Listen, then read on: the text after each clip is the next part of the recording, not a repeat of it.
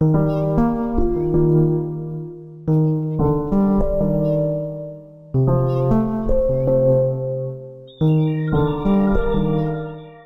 begin with, we need some chunks. For easier demonstration, we will just start with a box that's Voronoi fractured. The effect is done with a rigid body solver, so we need to pack the chunks with an assemble node. Before we jump into coding the behavior in VEX, we need a sphere to make the chunks move in the line 2. So let's drop down the sphere node, clip it in half 2 times and move it where we want the sphere to form. You would think that we now scatter points on the sphere to make our chunks move to. Well, almost. If we did that, we would probably end up with a huge mess where chunks would fly all around to reach their target position. So to control where each chunk flies to, we just need their centroid and map it as a point to our sphere.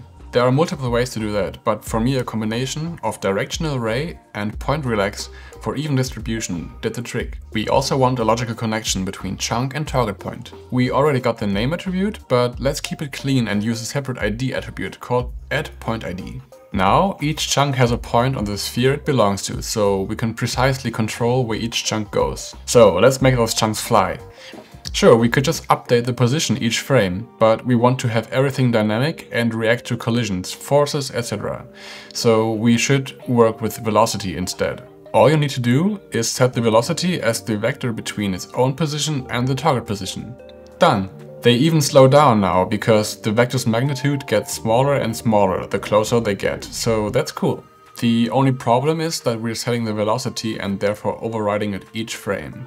The solution is to blend between the existing velocity and the one that makes chunks reach the target, and control that using a distance attribute. By doing so, we can have them move more and more freely the closer they get to the goal. The further away they are, the more they want to move to their target.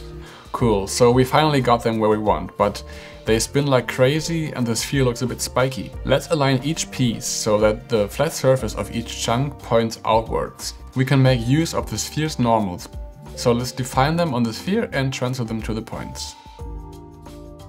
The VEX code may look scary at first, but it basically uses the orient quaternion, translates it into a vector and uses the rotational velocity w to make a piece spin towards a goal. So basically the same concept as before, but this time with rotation instead of translation. In this case though, the controlling attribute is not really a distance between points, but the dot product of the current orientation vector and the goal vector. Just fit the dot product from -1 and 1 to 0 and 1, and there you have it. A normalized representation between no alignment and full alignment. Awesome, now we have everything we need. The chunks move to the target and orient themselves based on their sphere's normals. And everything is dynamic too, so we can drop a giant flippy and the shield catches it nicely. Bonus tip, you can have the target points be animated too. For example with a noise, so the chunks breathe a little and it makes it feel a bit more alive and magical.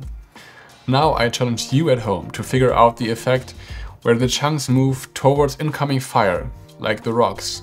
Basically it can be done with everything I showed this far. Getting positions, calculating distances, and updating the velocity to make chunks move towards a goal. Let me know in the comments if you could figure it out. When the system is working, you can try to build a complete environment, fracture real geometry and then apply the system to that. Add a character, and excuse my poor acting skills here, some secondary simulations for gravel and dust, render and composite.